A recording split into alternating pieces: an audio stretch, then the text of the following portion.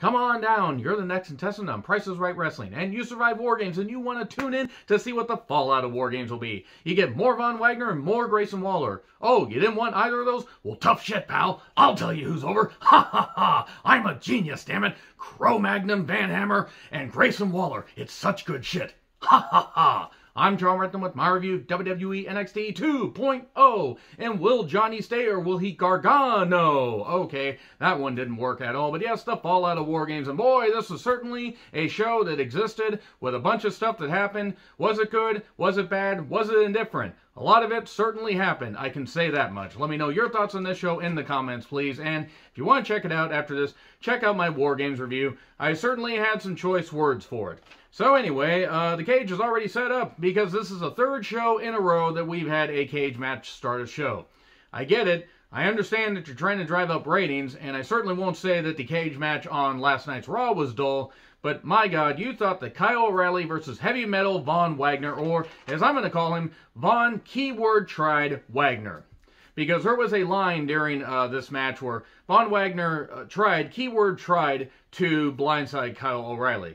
Keyword tried is going to follow around Heavy Metal Von Wagner. He's not good. Fucking Christ, he's not good. He's not interesting. He makes Eric Watts seem interesting. He makes David Flair seem like a dynamic personality by comparison. That's really fucking sad. And I'm sure he's a nice guy. I'm sure he's trying. They thrust him out there way too soon. Let me tell you right now, I hate being thrust out there way before I'm ready, because then I'm just standing there with my hands over my junk wondering, why the hell didn't I wear clothes for this presentation? Moving hastily on from that image that I've all implanted in your head, this was a cage match. They thought that this was a way to hook people for the rest of the show.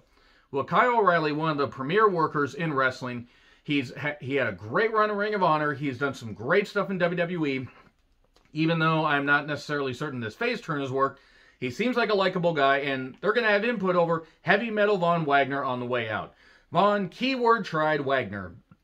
I'm going to come up with more goddamn nicknames because I got to come up with something to make this fucker any more interesting than he already is. Which, that's a goddamn challenge. That's really a fucking challenge. So, this went forever. And Von Wagner won. He tried to get over, and he really fucking didn't. And then O'Reilly's hanging up in the ropes, and he keeps hammering the door into his face. It was nowhere near that. Not that I want anybody injured. I really don't. But Von Wagner this isn't going to work. If he is not, like, jobbing on Main Event and 205 Live within, I don't know, the next year, I'll be amazed. Some people take a while to get going, but good God, this guy has no fucking upside. None at all.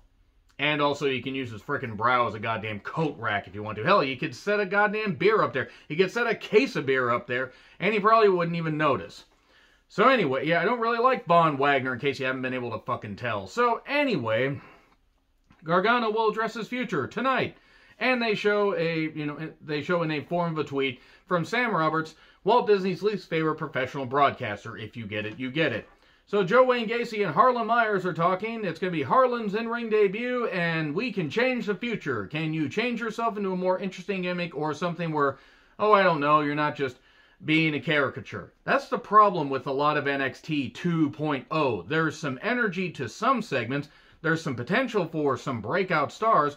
The show is a complete 180 from the Black and Gold brand, which isn't the worst thing in the world, but also now it's gotten to the point where they're just hurling shit at the goddamn screen, and what's sticking isn't all that great. There's a few things where you're like, we could sift through this and find a few diamonds in the turds, or we can, and if you have diamonds in your turds, you probably should maybe visit a doctor, or take some Pepto-Bismol, maybe that'll break down the diamonds. Ooh, these diamonds in your stool.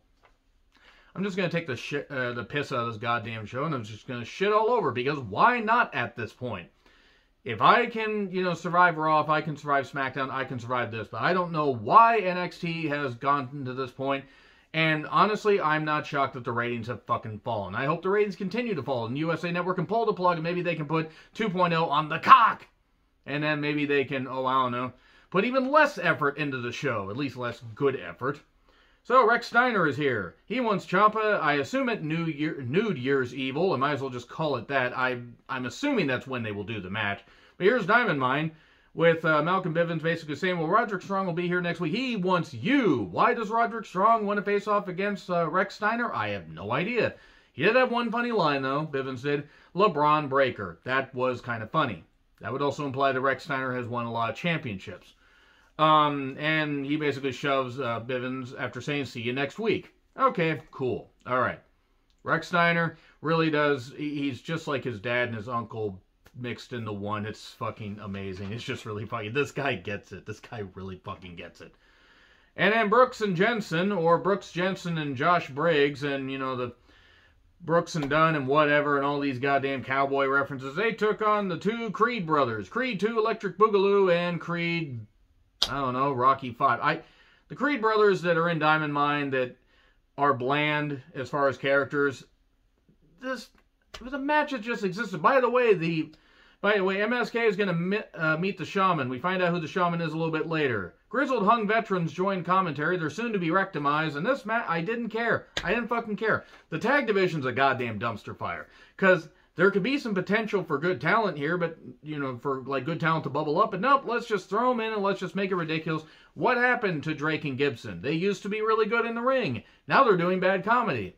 And they probably could do comedy, but they can't do WWE's brand of bad comedy because Vince McMahon and Co. and Shawn and whoever the fuck else is in charge of this goddamn thing just doesn't care about putting on a good goddamn program anymore. But they took the tag rope, yet Brooks and Jensen still win.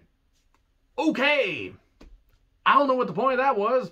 Are they trying to make the grizzled young veterans look like idiots? Not having to try too hard to do that. Oh, never let heavy metal Von, you know, keyword tried Wagner cut promos again. My fucking goodness. I have seen people reading off of cue cards for their first, like, news broadcast or whatever, or their first press conference that did better than that. Maybe don't overly script people or get them a fucking manager.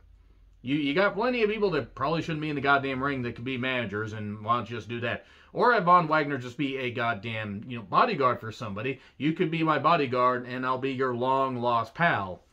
So, Zion is ready to fist Santos Escobar while Elektra Lopez watches. And then Duke Wigson, he is knocking Cameron Grimes because Grimes took the clippers to the Duke and clipped off his hair. And then Grimes shows up and says, okay, let's not have any cheating. Let's have it where all the rules are out the window, no holds barred. Also, he's wearing headgear and a wig like Buddy Roberts did in the World Class days and Kurt Angle did after his hair versus hair match at Judgment Day 2002 with Edge. So, we get Brooks and Briggs and they're talking to Kushida and Ikemen fucking Jiro. Scrap the tag division if you're gonna do this, Kushida. Just scrap the goddamn tag division. Just fucking stop it. Again, can't stand the Ikemen Jiro gimmick. The gimmick. That's it. Anytime I see it, I want to bludgeon myself in the goddamn head because it would be more suitable than dealing with Ikemen fucking Jiro. So anyway, Grizzled Hung veterans show up, and then Casey and Caden have concert tickets. KKK. That's not good. And they start getting in a fight. Why? Who the fuck knows? Let's move hastily on.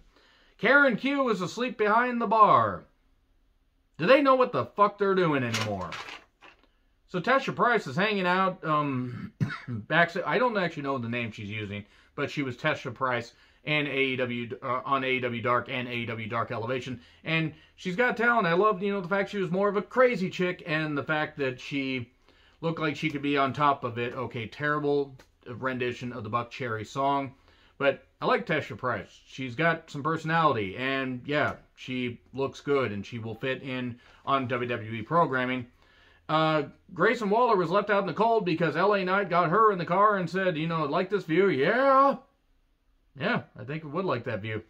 Then Hayes, along with Tricky Ticky Williams, took on Dexter Lumis because this is a feud that apparently was happening whether we wanted it to or not. Was it bad? No, but Hayes is good. I don't really care for Tricky Ticky Williams because he's just there and he just kept scaring him, and then eventually we caused a DQ, and Loomis tried to choke out, we had the Caucasian man choke out two African American men in Orlando, news at 10.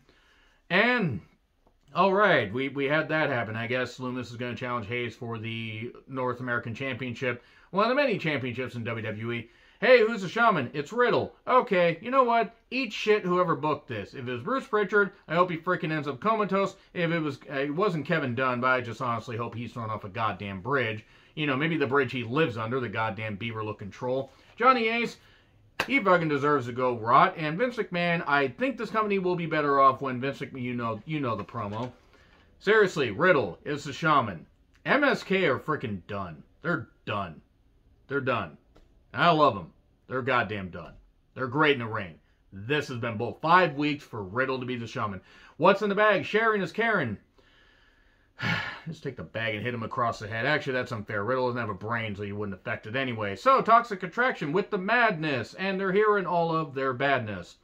Indy and Persia are, well, they want to get back in tag team, competitiveness, and Indy was just all happy that Loomis was there, and Persia was dressed like a nurse that I saw in a movie online once by mistake. That's all I'm going to say. Always delete your search history. Gargano, the band is back together!